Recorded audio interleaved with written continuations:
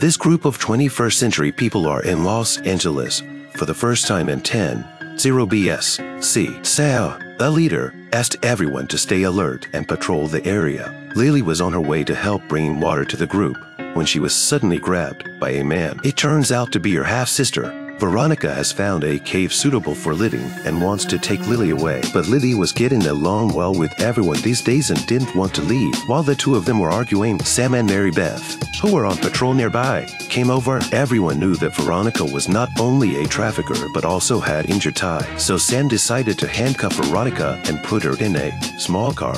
Sometime later, other patrols returned to the camp. They also found Veronica locked in the car.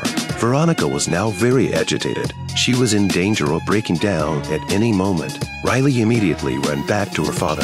Seythe, this cruel and unnatural punishment was wrong, but her father, who was always